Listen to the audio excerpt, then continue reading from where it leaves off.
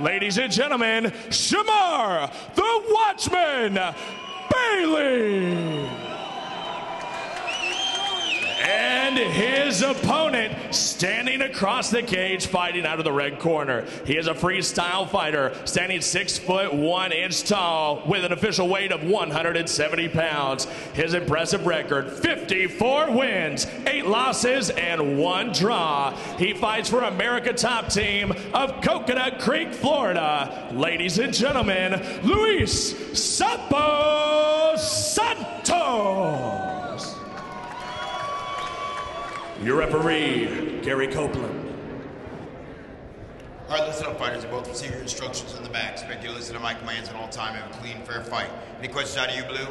How about you, Red? Let's touch them up, prepare to fight. Here from Gary Copeland. We are set for our main event. Some late money on Shamar Bailey. He opened at plus 210, closes at plus 170. Luis Sapo Santos opened at minus 290, closes at minus 230. Michael Chavallo, Pat Miletich with you. XFC 23 main event. Shamar Bailey comes bouncing out of his corner, takes an inside thigh kick, high right round kick, looks for a takedown, wisely so. But Sapo sprawls out nicely. Santos very quick with that lead leg kick, and Bailey is hurt. Beginning of the end here.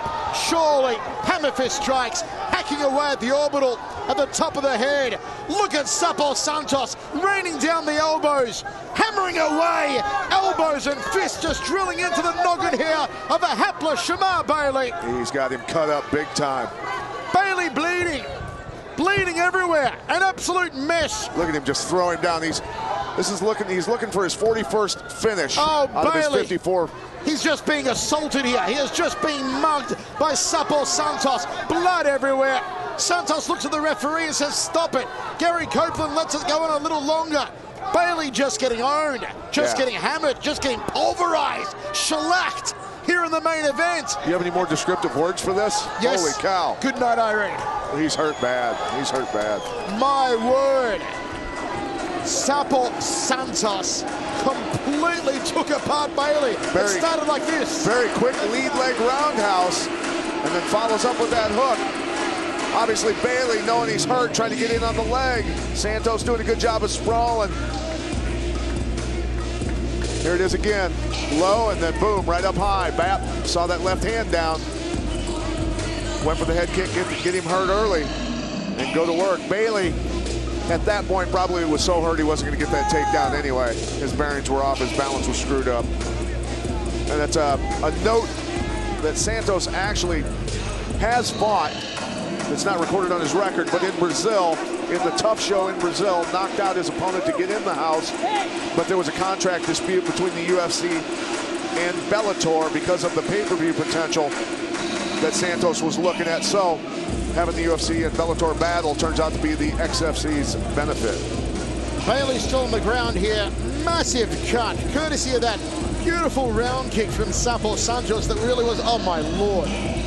Nasty. You talk about a money box, you could fit a roll of quarters in that cut. Yeah, that was from one of those elbows that he threw when he got down on, had him down on his side.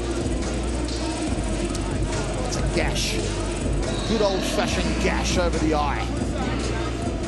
Wow, Santos really handed it to him. Okay, Cyrus Fees entered into the history books.